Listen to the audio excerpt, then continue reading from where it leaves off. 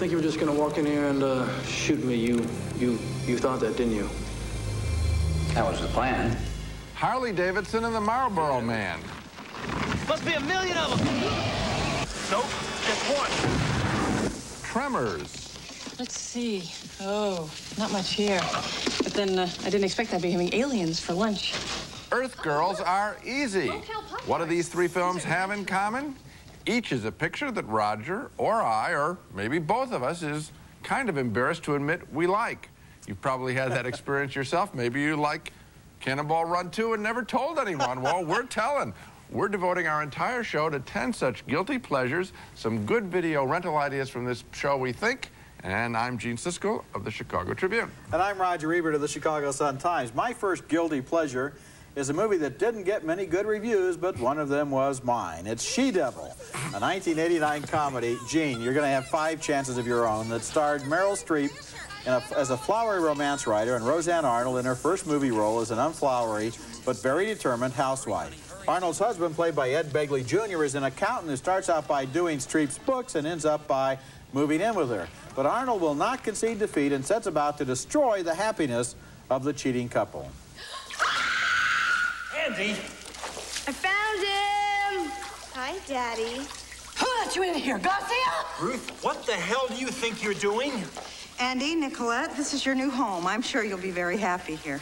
I like Meryl Streep a lot in this movie because of the way she put on a completely phony, best-selling authoress personality and then allowed us to see the creep that lived underneath. And I like the way Roseanne Arnold just plowed straight ahead and did her best to destroy this woman who was trying to take away her husband. I don't know why so many people dislike She-Devil. Maybe all of that hostility on the screen made them uncomfortable, but if you give it a try on home video, you may find out it's better than you've heard. And I don't think you will, actually. I thought that Streep was okay. I didn't think it was anything special from her. Roseanne Arnold, I think, wasn't given a part really to do anything fresh except to have that one little note, straightforward. This movie is based on a series in Britain that is much more adventurous and much more risk-taking than this sort of standard Hollywood story of a mano a mano between these two women, and basically there are a lot of good things. For example, how many wronged women have ever wanted to take their kids and say, okay, you want my husband?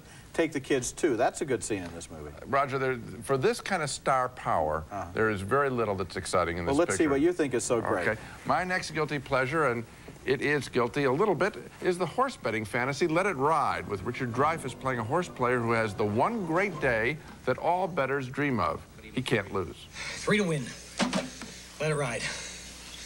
Are you sure you know what you're doing? I mean, of sound mind and all that? I'm not asking for a will. I'm asking for 48 $50 win tickets on the 3-horse in the 7th race. Dreyfuss is perfectly cast with all of his manic energy. Now, I like going to the racetrack myself, and I thought that would make it tougher for me to like Let It Ride, because I would sit there and find all of the technical mistakes in the picture. But that wasn't my experience at all. I thought Let It Ride was funny and dreamy, and much to my surprise, I was pretty much alone as a film critic on that score. One more point. This picture has a very fresh, unpredictable ending, and I like the courage of that, too. I'm right. The other critics are wrong. Some of the critics are wrong. You're undoubtedly right, and I'm completely in the dark. I never saw this movie. I never heard of this movie. Did it open in theaters? It did open. Did it go straight to video? Let me tell you something what happened here. I think the picture, it did open, and people that I've seen at the racetrack, they all like it, and they think it's good. So if the subject interests you, either gambling or horses or things like that, I think it might be fun. Richard Dreyfuss, you would know in this Yeah, well, I like Richard Dreyfuss. And I think this is the kind of part that he would be built to play. But how did this movie, was this while we were on vacation and you went to the movies for fun, or what? Maybe so. I think it was a summer because release. It certainly sank without any trace, and that's what this show was for, to give some of these movies another chance. Will you take a chance and see it? On your word? Maybe. Coming up next, more guilty pleasures, including Mickey Rourke and Don Johnson in a strange partnership. Well, he's Harley Davidson, and I'm the Marlboro Man. Our special show on movies we're almost embarrassed to admit we like. Here comes a major minority opinion from me in favor of Harley Davidson and the Marlboro Man, a modern-day Western with Don Johnson and Mickey Rourke playing a couple of drifters who join forces to rob a bank truck to get money for the owner of their favorite bar, which is under threat of foreclosure. Think fast.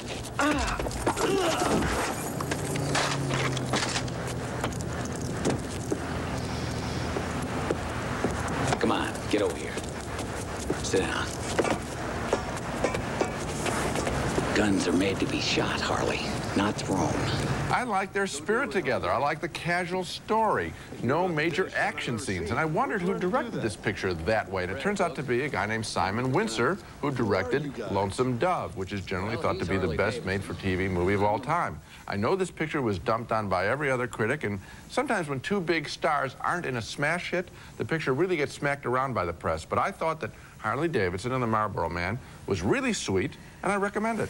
I didn't recommend it, and you know, as you described the plot once again, I was reminded of what I thought was sort of a little hole in it. Their favorite bar is going to be foreclosed on by the bank, and they need how much money? Something like, I don't know, let's say $100,000. So they're going to rob the bank's. They're going to rob the bank's truck. Yeah. In order to get the money. Right. Do you think the bank would find it suspicious, let's say, if today their truck is robbed of $100,000 and tomorrow Mickey Rourke and Don Johnson come in with $100,000 in cash to pay off the mortgage? Would that cause anyone to I don't know if it's the same bank, but you know, I think they have so many properties under foreclosure that they might not put it together. But the point is, obviously, Roger, the chemistry between these two guys. And I thought there was something there. And I do think it's a gentle hold-up picture. And I do credit Simon Wincer. And maybe the same thing that was going on with Roseanne and Streep. I just want to understand, when you get two stars and they really don't deliver big time, okay, everybody is just then they get extra. I felt that the problem with the movie was that it was too mellow, it was too laid back, too many whimsical little conversations that kind of meandered nowhere and not enough of an engine to drive the plot. Okay. My next guilty pleasure is a goofy little 1990 movie named Tremors, which is about a group of people living out in the desert who gradually become aware that they are under attack by a group of 4 giant monster worms. I mean, even at the time I saw the film, I thought it was really sad to be one of only 4 worms, and I was never able to understand why there weren't any more of them. The worms live under the surface of the sand, and they burrow along until they find their victims. And for the local townspeople, it's hard to figure out. They don't understand that they're under attack from killer worms. Hey, wait, is this stalled out your truck? You have to be one strong son of a bitch. Thanks, too. I'll give you boys $5 for this. 20. Okay, 10. 15. Tremors stars Kevin Bacon and Fred Ward among those who figure out something strange is happening, but the best scene takes place down in a basement where Reba McEntire is the wife of a gun nut, and together they use everything in their collection, including an elephant gun, to blast one of the worms to smithereens. This is a very odd film, but in its offbeat way, it sort of grew on me and made me ask questions such as, how come there are point-of-view shots where we see what the worms are seeing, even though the worms are blind? That's the kind of question that you asked. This picture has grown on me. I gave it a negative review when it first came out. Mixed. I've seen it on cable, and I do watch. And I like the worms burrowing and them jumping around on the top of the worms. So I think it is worth a second viewing. There is a spirit of good fun there. Fred Ward, a major underappreciated actor. Yes, I like him. Kevin Bacon has got a bigger name. Don't you always enjoy in all these science fiction monster movies where they have instruments and they're out in the desert and something is causing tremors, but it's not an earthquake, you know, and then they realize it's killer worms. I mean, I always love those discovery scenes like that. Okay, coming up, more guilty pleasures, and you'll never guess what I'm going to pick. There is no way. This is the 90s, man. Chicks got a right to choose. Guilty Pleasure is a 1989 rock musical comedy named Earth Girls Are Easy, which starred Gina Davis as a manicurist who is visited by 3 aliens who drop into her swimming pool one day in their flying saucer. Now, it takes a lot to faze a Southern California girl, and so she invites them to lunch, but they're all covered with fur, which isn't great in that climate, and so Davis's partner at the hair salon, Julie Brown, gives them a beauty makeover. Behind door number 3, this is the ultimate.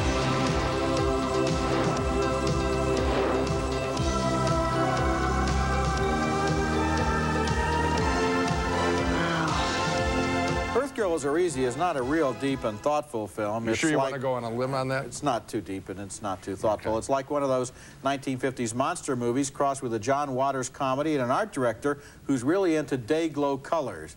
But Gina Davis and Jeff Goldblum, who plays one of the aliens, have a lot of fun with the film, and the movie has the courage to be exactly what it is: silly, dumb, stupid, goofy, superficial, lightweight, and charming. Well, Roger, here's my problem. I thought that the picture was obviously just what you said it was going to be, and it's like one of those, a movie that's intentionally bad to be good, like The Attack of the Killer Tomatoes. I thought that this picture was so obvious in what it was trying to do to be funky and funny that it didn't have the surprise of a truly offbeat picture. Well, I don't think it was trying to be bad. I think it was trying to be what it is, which is a good version of Earth Girls Are Easy. Okay. I don't think it was trying to be, you know, like camp or something. Oh, yes, I absolutely think it was trying to be camp, and I rejected it on that basis. Okay, next movie. Here's the one I was promising. Here's one where I really do feel guilty, or maybe just embarrassed. And the movie I'm about to recommend, a second time, we did it on our show 2 years ago, is Lambada. Yes, Lambada, based on the Brazilian dance craze. Maybe I'm a sucker for musicals. I was pretty much alone recently and enjoying Newsies. But Lambada, yes, Lambada. The story of, get this, a high school math teacher with a split personality. By day, he teaches rich kids. At night, he returns to his Latino roots and dances the Lambada.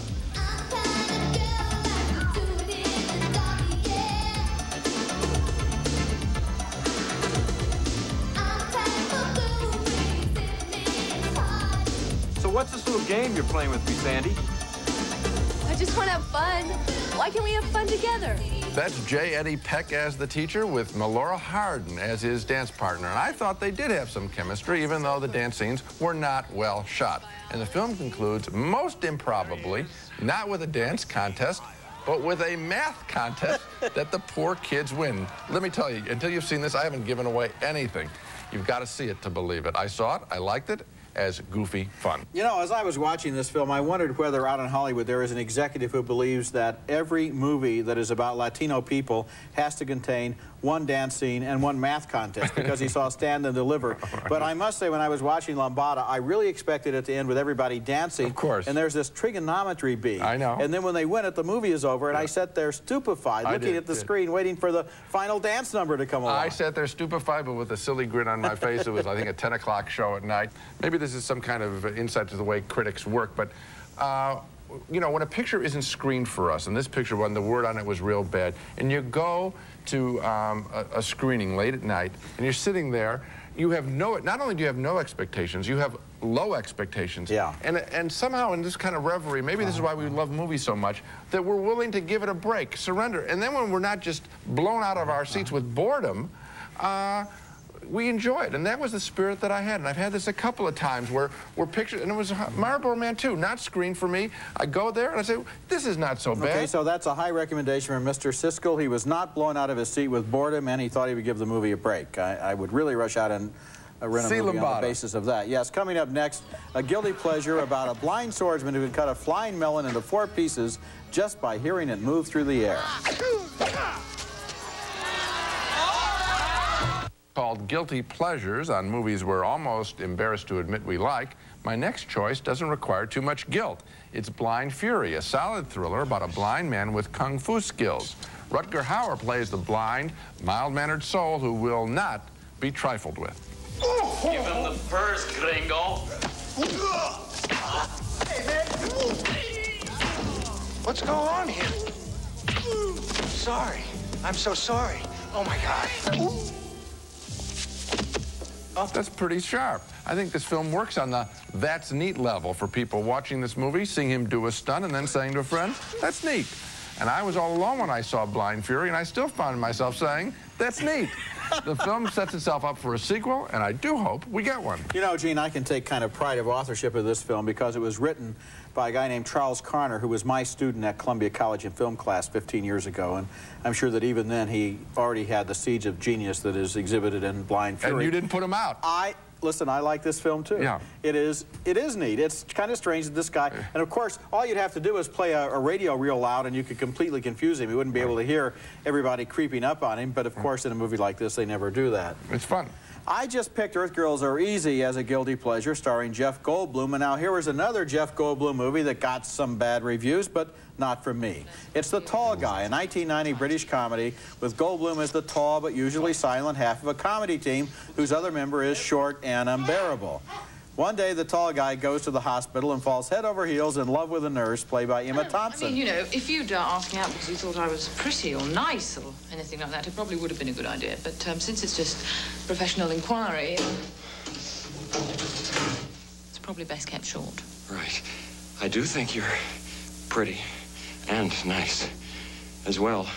see you here at 6 tomorrow, then. Their romance is convincing and sweet, but the movie really goes over the top when Goldblum somehow gets cast as the star of a musical version of The Elephant Man. And the scenes involving the elephant musical numbers are as funny as anything along that line since Springtime for Hitler and Mel Brooks as the producers.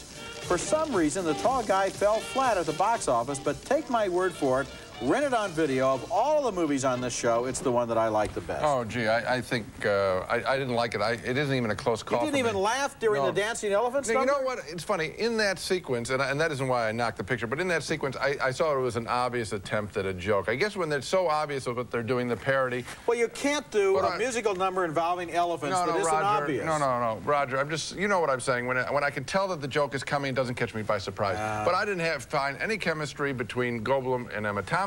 I thought that their slapstick was kind of badly done. I didn't like the picture at all. Okay, so this is Blind Fury. For people who are watching, this is the litmus test. Whether you like this movie, The Tall Man, better than Lambada. Okay, coming up next, more Send us guilty. your postcards. You bet. Coming up next, more guilty pleasures. 2 thrillers that are kind of sick. Establishment critics aren't supposed to like them.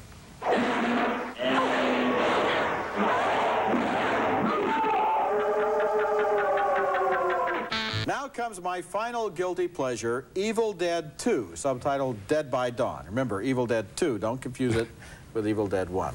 In a horror and gore genre that consists mostly of trash, this is a movie with style and a real sense of humor. It takes place in a vacation cottage, I guess most movies do, out in the middle of the woods where you don't have to pay any extras, and the visitors accidentally invoke the presence of horrifyingly vile creatures by opening up the Book of the Dead and making the mistake of reading that incantation that you're never supposed to read. The creatures attack from the woods, from the attic, from the basement, from the windows, and of course, in the dark. In one of the movie's best scenes, the hero's hand is severed from his body, and it takes on a life of his own.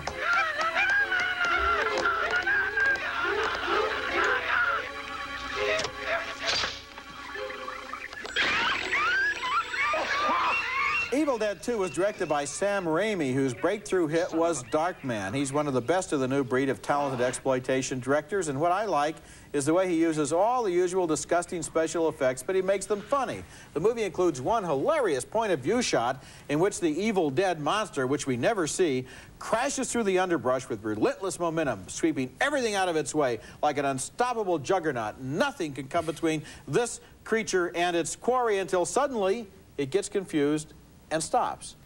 I really laughed at that shot. Okay. It was a shot that was funny. No dialogue, no characters. The shot was hilarious. I know what you're talking about in the exploitation genre. I think I can do better than Evil Dead 2. My last choice, and this is another rough thriller, The People Under the Stairs, directed by Wes Craven, a much more established master of the genre. A haunted house type story about a ramshackle mansion, a former funeral home, where there are, as the title suggests, voracious cannibals trapped in the basement. The house is run by an evil couple named Mother and Father, even though they are in reality brother and sister, so this is real sick.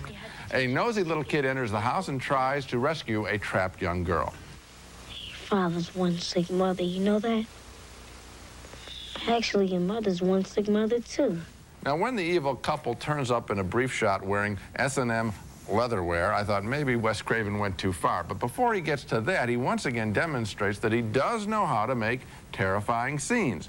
One critic even saw this film as a commentary on the Reagan era, with the leads calling each other Mommy and Daddy, and they keep the working class oppressed down below. That's clever, but The People Under the Stairs clearly works as a thriller, and so I'm not really that guilty in saying I enjoyed it, and you came real close in our review last year. As I think back over the film, one of the things that Craven does so well is to create the under the stairs and between the walls reality of that house. Yes. Because, of course, the little girl who escapes is always crawling through the tunnels, air ducts and so forth. She kind of reminds me of the little girl in Aliens, for that matter.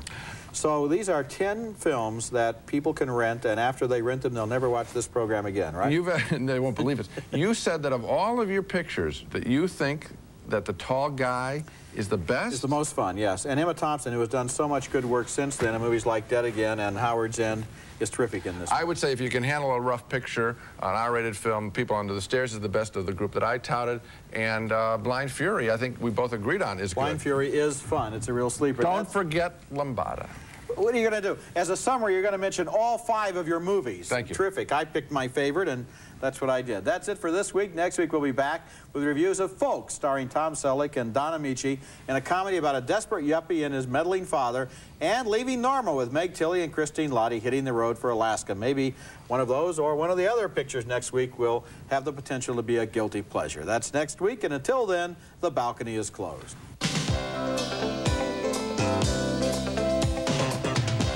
More than just the time of day, fashion with many faces. For work, sport, and dress, Gitano watches what watch style is. New Kraft-free peppercorn ranch. So good it's anything but the same old grind. If it tastes too good to be fat-free, it's Kraft-free. Rice-A-Roni. Any day of the week, the flavor can't be beat. Rice-A-Roni, the San Francisco treat. Kraft Touch of Butter spread. It's made with rich, creamy butter. So when Kraft Touch of Butter says buttery taste, believe it. A touch of real butter makes a real difference.